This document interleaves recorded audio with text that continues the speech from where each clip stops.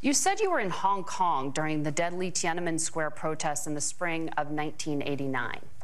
But Minnesota Public Radio and other media outlets are reporting that you actually didn't travel to Asia until August of that year. Can you explain that discrepancy? Yeah, well, and to the folks out there who didn't get at the top of this, look, I grew up in small rural Nebraska, town of 400, town that you rode your bike with your buddies till the streetlights come on, and I'm proud of that service.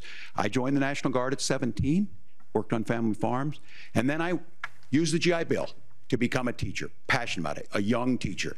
My first year out, I got the opportunity in the summer of '89 to travel to China.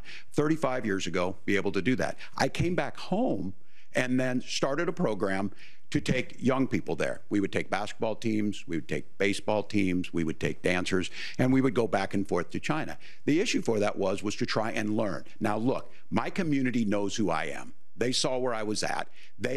Look, I will be the first to tell you, I have poured my heart into my community. I've tried to do the best I can, but I've not been perfect, and I'm a knucklehead at times, but it's always been about that. Those same people elected me to Congress for 12 years.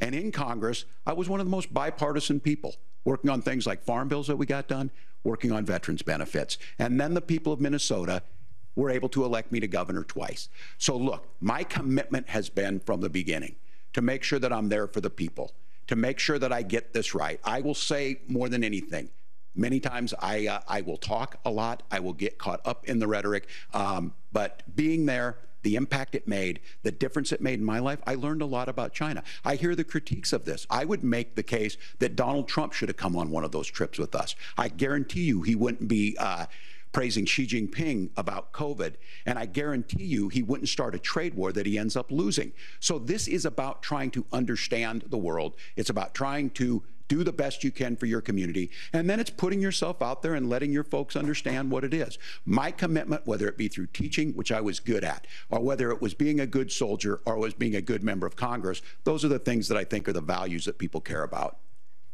Governor, just